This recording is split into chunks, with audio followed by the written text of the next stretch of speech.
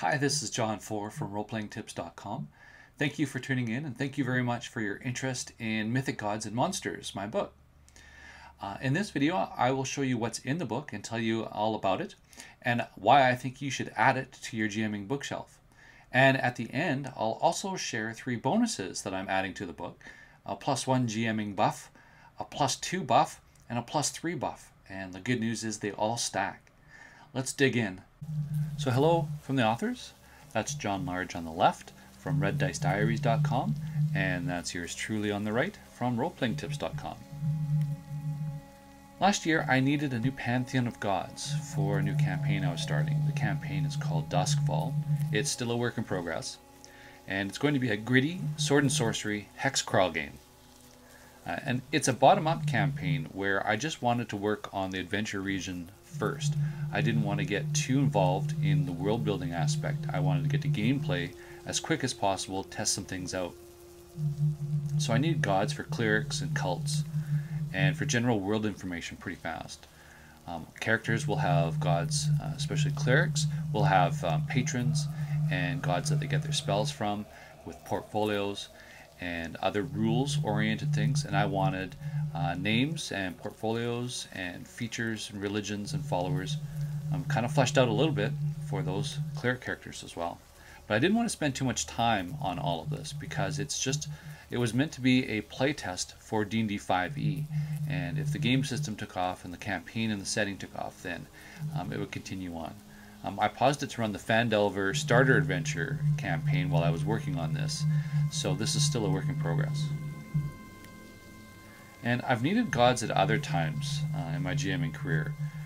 There's a classic Street of Gods from Gord the Rogue books, and I've stolen that idea many times in my campaign, but it means that I need a whole bunch of deities to line the shrines and temples in the streets of a city.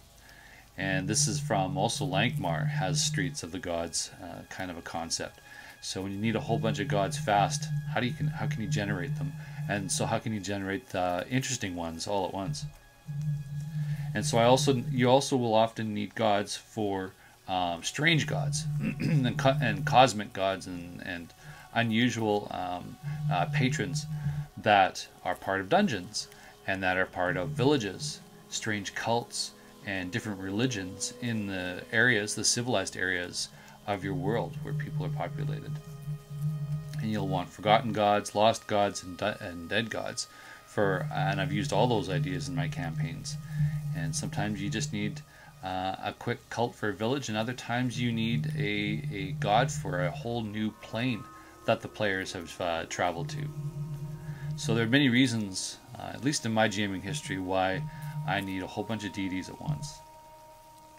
But the problem, at least I've found, is that random ideas on the spot type of gods just generate clones of a few small ideas. They lack a theme and connection, and like Star Trek syndrome, it's just a bunch of boring clones, and the gods become two-dimensional portfolio holders instead of really interesting standalone concepts that drive gameplay in different ways. Each of them has a different effect on gameplay, and that's a problem that I've had for a long time when having to come up with a whole bunch of things at the same time. And then a bigger problem is when I started playing D&D 5e, I found that the monsters were getting a bit boring, because this is my 6th edition of Dungeons & Dragons, if you include basic. And so it seems like the monsters are just another generation of the same old thing. So I wanted monsters that were unique, that had some kind of connection to the unique game world of Duskfall that I was creating, and that would surprise my players and give them new things to worry about and to be wondrous about. Now the 5e Monster Manual is great, it's full of lush detail. But again, I just needed something fresh, not the 5th version or iteration of the same old monsters. I hit the Red Dice Diary blog one day and saw John Large's article that connected monsters with backstories to well-themed gods. And he had a post about Calcados the Swamp Troll, and how the Swamp Troll is actually a cursed mortal, a mortal cursed by a god. And so that's the exact kind of thing that I wanted more of in my campaign, especially for my gritty sword and sorcery style games, like in Conan where monsters are legendary and special. So I invited John to write a guest article for Role Playing Tips, a monster generator along the same lines and same thought processes and same recipe he used to create this really cool troll. And that went over quite well, so I asked him back to create a god generator. And so that was also a big hit. And so I asked him if he'd be interested in taking on a full-on project with me. And that's the book that you have here today, Mythic Gods and Monsters. So I asked John to write the whole system down, from gods to pantheons to religions to monsters. I wanted him to explain in the pages of the book his method for rapidly creating gods and then generating all of the subset items from that, all the different gameplay pieces from that, the pantheons and the religions, and Calcados, the trolls. And so I asked him to document that recipe step by step. But because I have so little time, I'm writing the newsletter and running a few other projects and I have a day job, and you're in the same boat. You have a whole bunch of pressures on your time. I wanted the system to be fast. So I asked for random tables to drive a lot of the information, so that if we get stuck for ideas and inspiration, we can use a table to make sure that our ideas are interesting and different from the idea that we just fleshed out a moment ago. And so when I get stuck, or if I just feel like rolling, I just want to pick up a dice, note the result, and go quickly to the next step in the process. So I don't know if this makes sense, but like a wet banana water slide, I just want to jump into the system and then just ride it down fast, enjoy the ride, and then just have it whoosh me at the end with something that I can put into my game. Fast, fun, and easy. So now I've got gods and pantheons and religions and cults and monsters taken care of for my campaign, because of the simple process that we've created in the book and teach in the book. And so I can continue world building and fleshing out my campaign, my Duskfall and Chaos Keep campaign, and work on the other things like money and who's in the major NPCs of the region and the basis of the adventure and things like that. So I've got a tool in place to take care of this particular part of top-down design. And then once I have these very basic pieces in place, like the framework of a campaign, then what I like to do is go to the bottom and I start with, okay, well, what's the first encounter going to be? What's the first adventure going to be about? What are the characters going to do, and why is this going to be fun? And then from there I work up. So what are the regions now that will serve the adventure? What's in the regions? What are the cultures of the regions? And so from the bottom up, and I've already done the top down, I end up meeting in the middle at some later point in the campaign, once the work is justified and merited, and I can then pace it out. I can just do a little bit each week and develop the major world aspects just in the middle. So I kind of meet myself in the middle this way. And that's why I wanted Mythic Gods and Monsters to do things fast, so that I could get to the middle fast. So here's an example from the book. It's about mythic monster creation. It's about chapter 8. John has created a flowchart here, which you'll get as one of the buffs when you grab the book. And it starts with 4 simple choices of monster origin stories. So you want a monster. How do you create a monster? Okay, let's start at the beginning. What is the origin of the monster? Pick one of the 4 choices. Simple. We have options of divine procreation, a result of a curse, it was created for a purpose, or the monster is a small god or similar power. So for Calcados the Troll, let's pick number 3. It was created for a purpose. And now we just follow the process. This is all written up in the book, and the flowchart is just an aid, a visual aid to help guide us through the process. So what's the purpose of the monster? So let's pick number 2, the result of a curse. And following the process, who created him? Well, the god of merchants. Why was he cursed? Why was Calcados cursed? Well, he was a bad man who murdered his neighbor. And before dying, the neighbor prayed to his god to punish Calcados.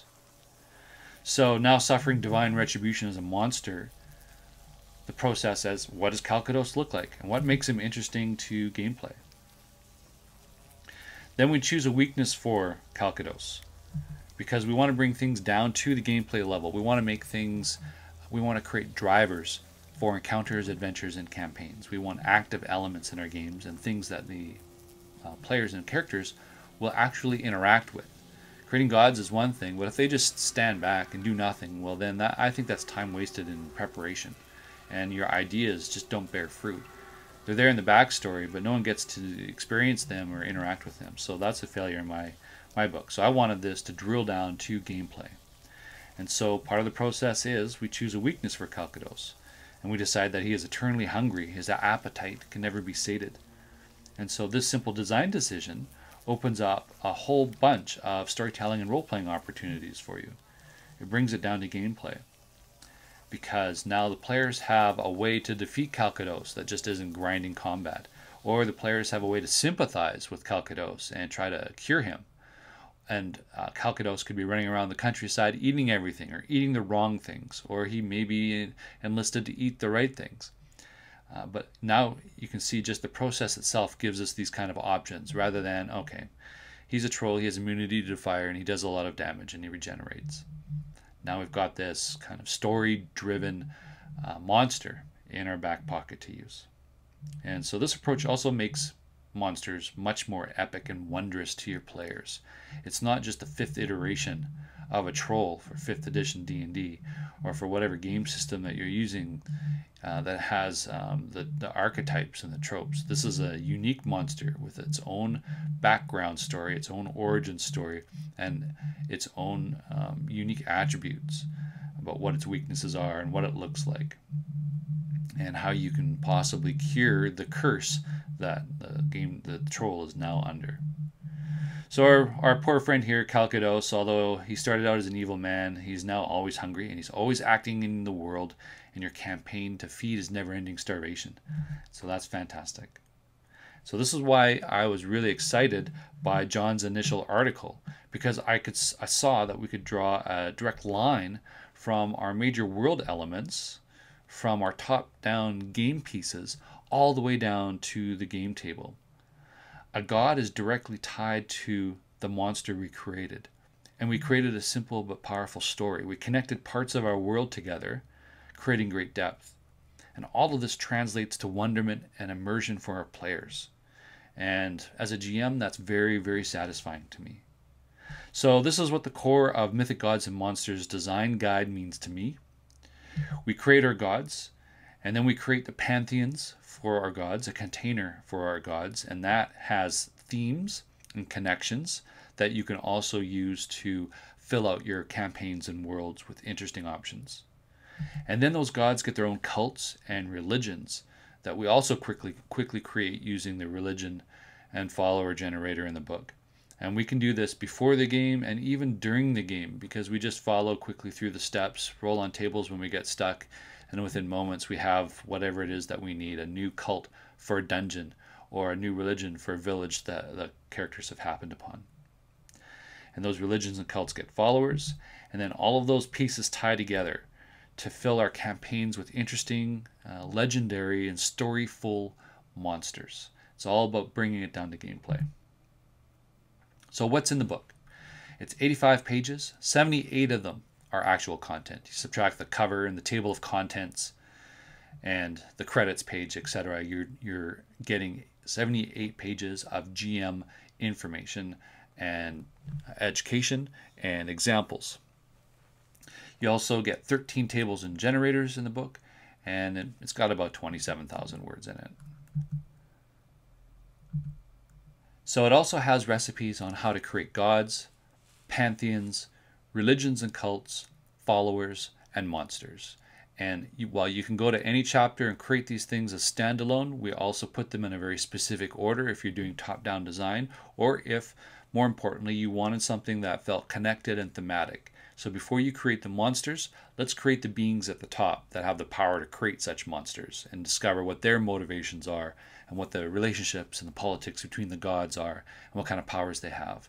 And that results in the type of the flavor and the properties of the pantheons that you create for those gods, and so on. You just go down through, it's like a funnel. But like I said, you can also just go directly to the followers chapter and whip up some of those guys. The book also serves as a guide to creating belief systems. So religions, they function they're all about people and what they believe. And things like rewards and punishments, what's a sin, what would they get punished for, that changes how you would roleplay such NPCs and what their motivations are. And so this is how you make your NPCs unique and interesting, and how you make your religions and gods become material in your world and different and unusual from each other. They're not all just Star Trek cloned races. And so it's also about a guide to creating rewards and punishments, the cosmos, and rituals and manifestations. It's also about many other things, but those things I think are like culture generators. They're pillars of how to make things different and interesting.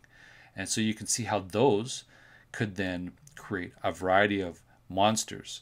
So out of working through those, like a lens, or by putting different ingredients, the recipe comes out tasting different, and has different textures and flavors of the kind of monsters that you generate. So this book is not for everyone.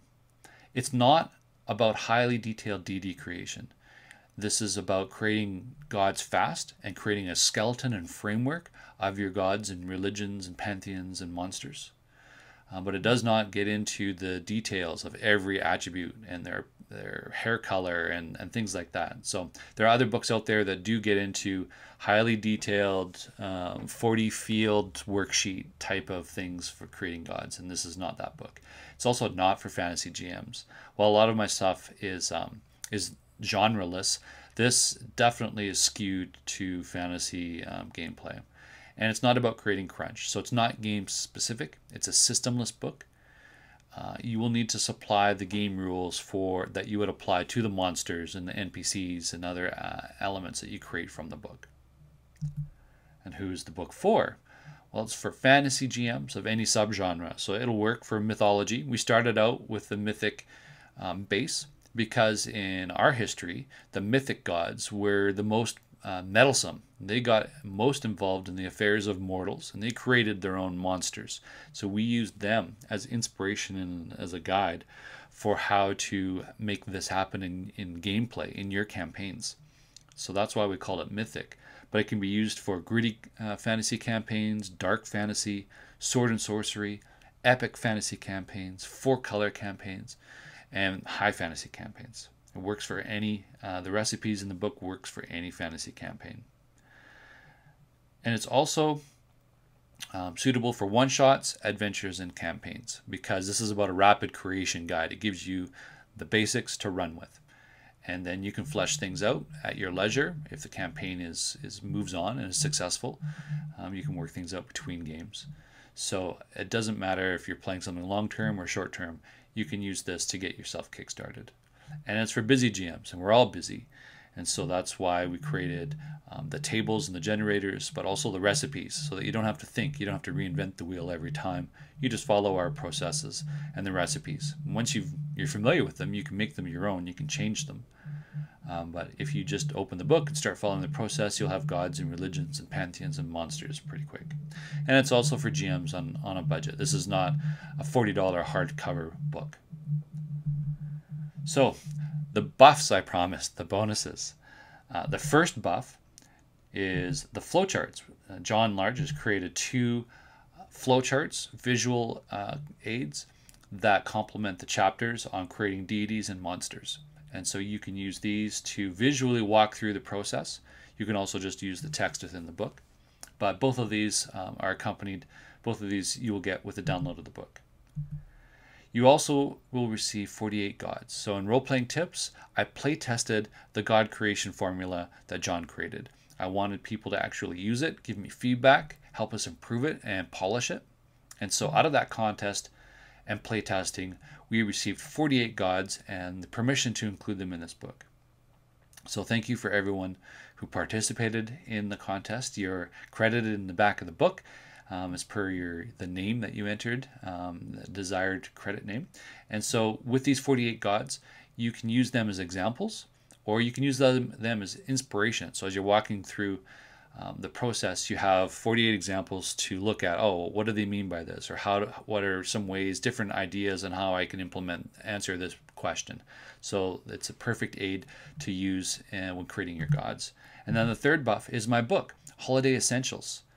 And Holiday Essentials is all about creating holidays, holy days, feasts, and festivals. And so I thought this is a perfect companion to Mythic Gods and Monsters, because your gods and your pantheons and religions can benefit from holidays, and the Holiday Essentials is all about driving encounters, NPCs, events, and situations into your game using the theme of some kind of holiday or festival or natural event.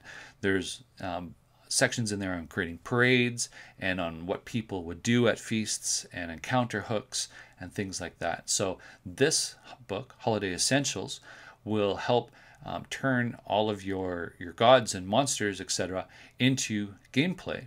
And at the same time, you're doing world building. You get to create more details about your world and help create what's different between the cultures by what kind of things that they celebrate as a culture during the year. And hopefully you will find the +1, +2, and +3 GM buffs of value as a complement to the book. And good news is they all stack. So all of these you use independently to help you get the most value out of creating gods and putting God cursed and created monsters in your games. So how much does it cost? The book is available right now. It's 7 silver pieces. And with that, just to recap, you get the Mythic Gods and Monsters book, and the buffs, the flowcharts, the example gods, and my Holiday Essentials book. It's available. You can pay by Visa, MasterCard, or you can use your PayPal account. The Visa and MasterCard are separate from PayPal. So if you're not a PayPal fan, you can just go direct through the secure server with credit card. Just a quick thing about my critical fumble guarantee. So I have this in all my books. If I've rolled a critical fumble and you don't like this book, if it doesn't meet your needs, then just email me and request your money back. I won't ask you to fill out a form or ask you any questions. You ask for your refund, I give you the refund, and then that's it. There's no weirdness about it. And there's no time limit, so I'm not going to put in some kind of false deadline. I've done that in the past and it just didn't feel right. So if you don't like the book down the road, just email me back and I'll issue you a refund. So I just don't want any risk to be on your shoulders, because I know it's sometimes tricky buying things on the internet when you can't flip through the pages of a book to see if you like it in the bookstore. So this is my way of getting rid of all the risk for you. If you like the book, awesome. If not, then you have my critical fumble guarantee. So I hope you buy the book. Right now, here's what I want you to do. There's a link. You then add the book to your cart, and then on the payment page, you choose PayPal or the credit card, fill out the payment form, and then once your payment has gone through, you'll be able to immediately download the book and all of the buffs. And you can start working on your gods and pantheons, religions and cults and monsters right away. All you need to do is bring the dice, paper, and pencil. So thank you very much for your time, and have more fun at every game.